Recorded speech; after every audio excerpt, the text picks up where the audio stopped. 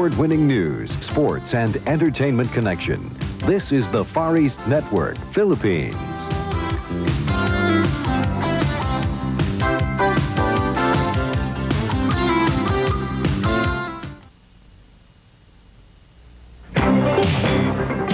The Vice President of the United States is in the Republic of the Philippines.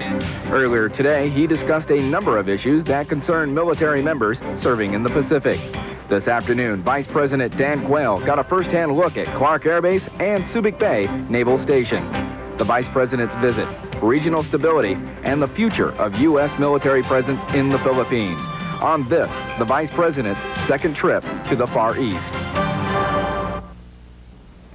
As anti-American protesters were burning effigies in Manila, the second most powerful man in America was stepping off Air Force Two, addressing military personnel at Clark and Subic. Good evening. I'm Air Force Sergeant Rusty Barfield, and we bring you this special report tonight on the forefront of negotiations for new military bases agreement. The Vice President has already touched on security issues that affect U.S. allies in the Pacific. On the 9th day of the Asian tour, the Philippines headlined the topic of discussion. The Subic community rolled out the red carpet for the Vice President earlier today, and this afternoon, thousands made their way to the Clark flight line through heavy security to catch a glimpse of the second in command, the Vice President of the United States of America, Dan Quayle. Thank you very much, General Snyder, and the liquid sunshine came right on schedule. We are truly delighted to be here, and let me first thank each and every one of you for coming out and to greeting Marilyn and me and our delegation on our arrival here at Clark Field. We are on a four-nation swing which began in Korea. We went to Japan. We'll be going on to Malaysia before returning to the United States. But on behalf of the President, let me personally convey his best wishes, an expression of appreciation for the duty that you do here at Clark Field. We know that it is a long way from home, that the sacrifices that you make individually and the sacrifices that you make as a family. And on behalf of the President, I just want to say thank you very much for your service and contribution to your country.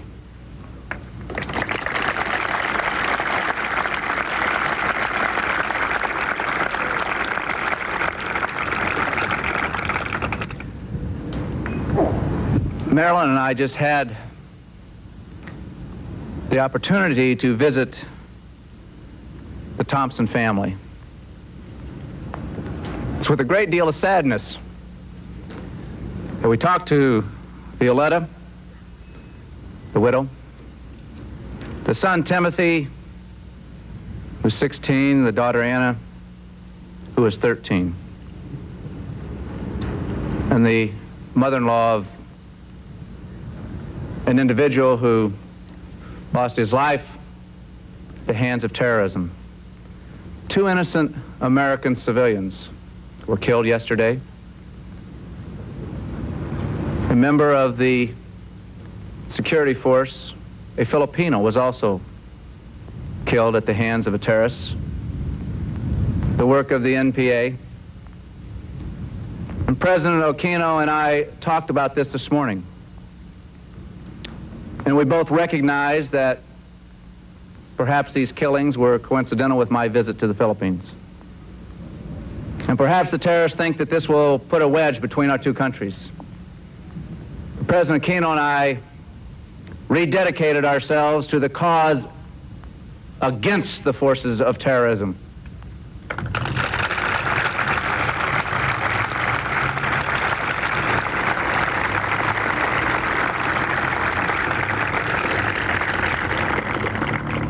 Both of us are truly sickened by the vicious acts of terrorists who wish to drown freedom in the blood of innocent men and women. President Aquino and I talked about this.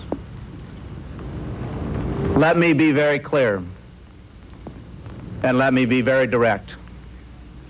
We will not allow terrorists to drive us from the Philippines.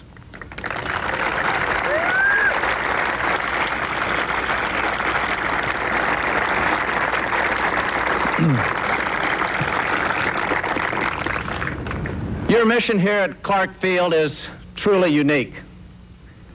It is an important facility. It is a training facility that is used not only by us, but by other friends and allies. It is a center for logistical operations in the Pacific, so that we are able to project a sense of presence, a sense of power throughout the Pacific, from Hawaii through Japan and into the Indian Ocean. Your presence here and your mission here is one of peace. Americans are peace-loving people. The people of the Philippines are peace-loving people. Your presence offers a sense of stability from a political point of view, from an economic point of view, and from a point of view in the past and a point of view into the future. You are a source of stability. Today, I personally hand-delivered a letter from President Bush to President Aquino. And in that letter, President Bush asked the President of the Philippines to commence negotiations and talks about the renewal of our agreement of the U.S. facilities here in the Philippines.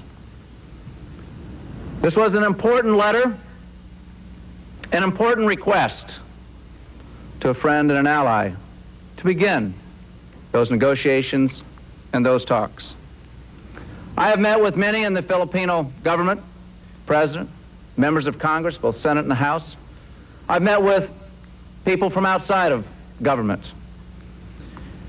I am convinced that a majority of the people of the Philippines want us to stay.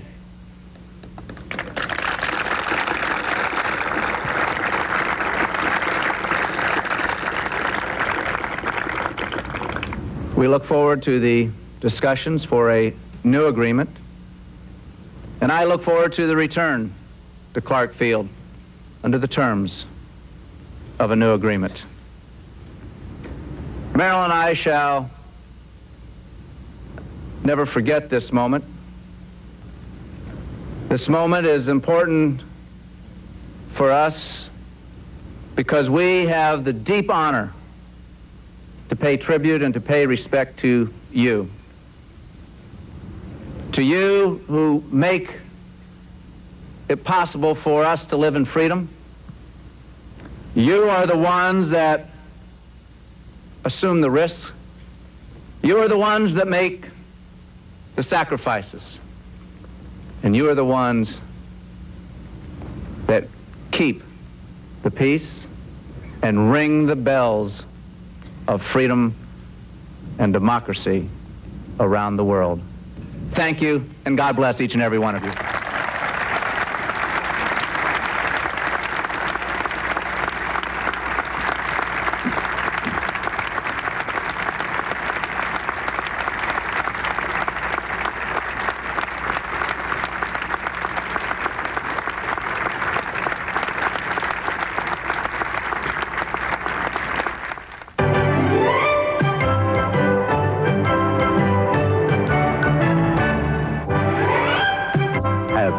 The Civil Air Patrol, they're the civilian auxiliary of the U.S. Air Force, and they've been around since 1941. Here at Clark, high school students can take part in the CAP Cadet program. They'll be involved in the highest ideals of leadership and public service. Through their common interest in aviation, cadets are encouraged to set their own high standards and then provided the environment to meet those standards. Cadets participate in a variety of aviation activities alongside experienced CAP pilots and help in rescue and emergency service skills. Sound good to you? Then take the first step in the Civil Air Patrol. Here's where to call for more information.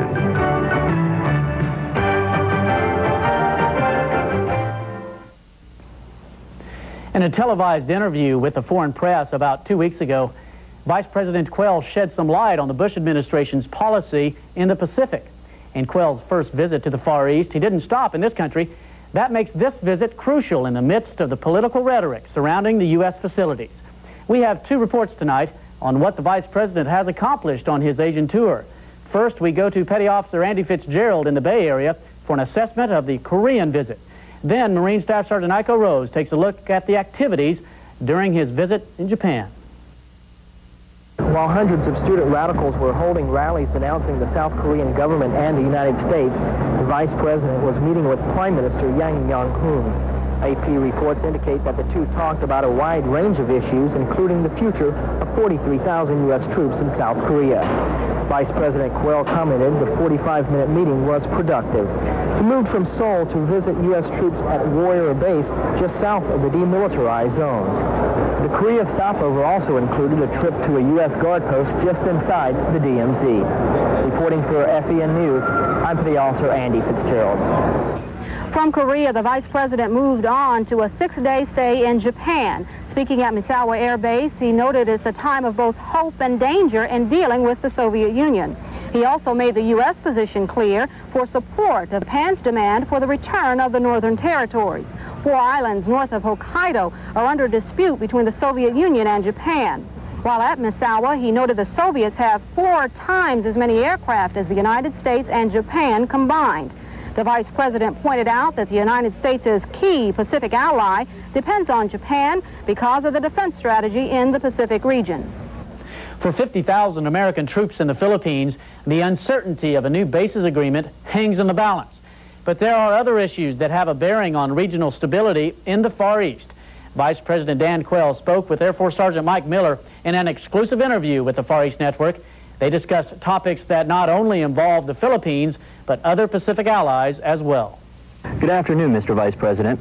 Given the apparent easing of tension between the superpowers, do you see a continued need for U.S. presence at current levels in this region of the world? Absolutely. We need to maintain our forces. We need to maintain our defense forces.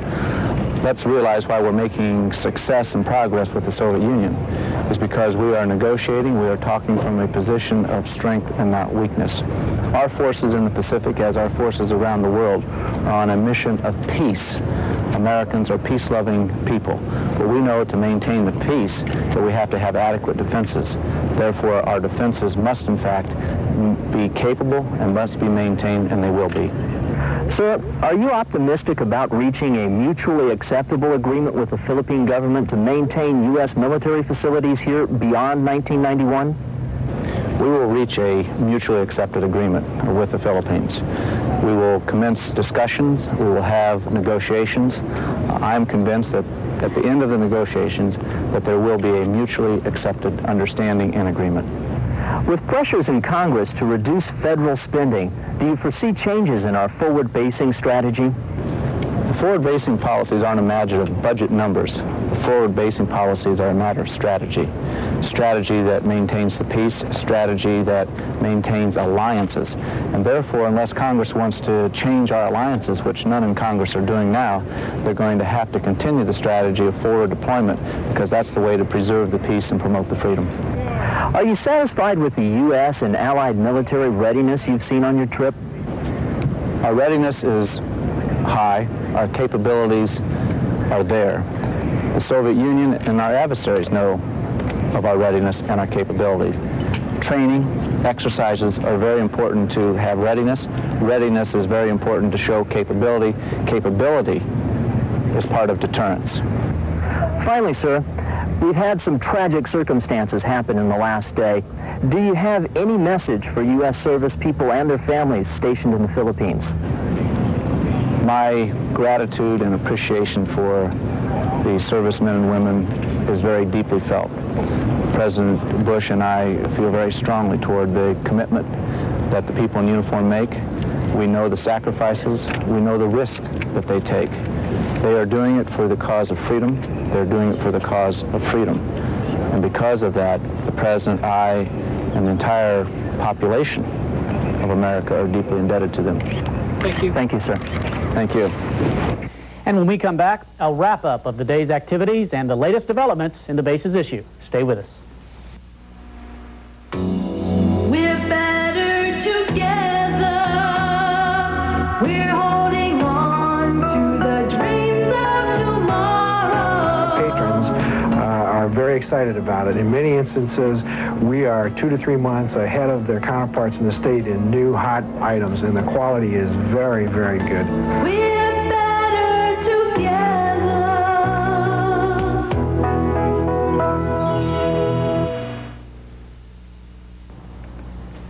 The Vice President's visit is timely because of the negotiations on the horizon. So far, political rhetoric has dominated the headlines. Sergeant Ted Northrup has the latest concerning the presence of U.S. facilities in the Philippines. In the last few weeks, indications that the bases will remain in the Philippines have been slim at best. President Corazon Aquino has gone on record stating that the fate of U.S. military presence is in the hands of Filipinos. Presently, 12 senators have expressed opposition to a new agreement. 2/3 of a 23-member Philippine Senate are needed for ratification. Just this week, Ambassador Nicholas Platt stated the U.S. could remove its forces within a year if necessary, but the results would be disastrous for the Philippine economy. The U.S. position remains that the bases are crucial for maintaining security in the Pacific. At their most recent talks, the Association of Southeast Asian Nations, or ASEAN, is publicly backing at least a temporary extension of the facilities. Along that same note, Far East stability. The highlights of the Vice President's visit included condolences for the families of the 2 DoD civilians that were ambushed yesterday. He also delivered a letter from President Bush to Philippine President Corazon Aquino, asking for the negotiations to start. Stay tuned to the news source for the latest developments surrounding the U.S. facilities in the Philippines. I'm Air Force Sergeant Rusty Barfield. From all of us at the Far East Network, good night. This has been an FEN News Special Report.